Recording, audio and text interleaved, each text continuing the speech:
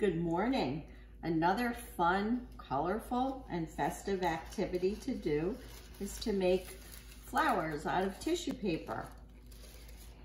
So what I have here is I have 2 pieces of red tissue paper and 2 pieces of white tissue paper. You can use the same color or you can use multiple colors like I am, however you like it. So how we're going to make our tissue flowers this morning is we're going to pile one on top of the other. This is a nice decoration for our Cinco de Mayo theme, and it also is a nice segue into our theme for next week, which is going to be plants. So what we're going to do is we're going to take our tissue paper and we're going to fold it like an accordion. So we're going to fold it down this way, and this is a great fine motor activity for your children to use their hands or their fingers to press. And then we're going to turn it the other way. And we're going to fold it again. Of course, you're going to have to help with the turning, but it would be a great activity for them to use their hands, like I said, or their fingers to help you to press along the paper to make the little accordion folds here as I'm making.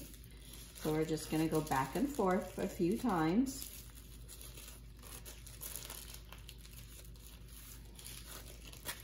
Pressing as we go. All right. And then I'm going to fold this in half to find the middle. I'm going to make a little fold mark there. It kind of looks like a fan here, as you see. And I have a stapler. I'm going to take my stapler and I'm going to put a couple of staples in the middle. And then we're going to open our flower like a fan on both sides. And what we're going to do is we're going to separate the tissue paper like this. We're just going to pull it apart. That's another great fine motor activity for our students too. Whoops. For our students. I'm just going to pull it open. Not too hard. You want to be kind of gentle because you don't want to rip it.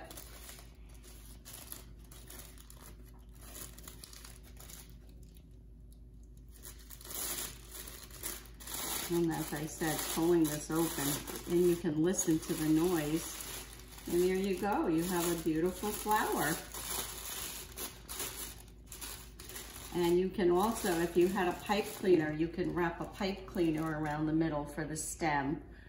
Or we can put it in our flower, in our hair for a nice little decoration too. Make your life a little bit beautiful today. Have fun.